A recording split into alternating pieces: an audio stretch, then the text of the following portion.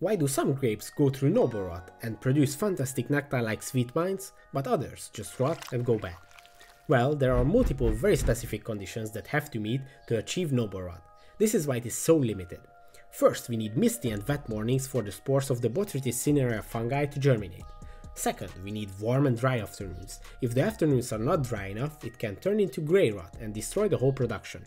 Third, thicker-skinned grape varieties are more likely to go through noble rot without deteriorating.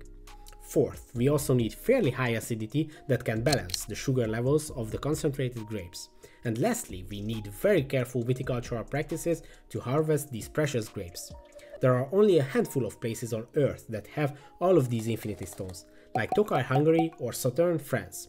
Both are placed between the intersection of two rivers, both close to the 45th parallel, and both use similar grape varieties susceptible to noble rot.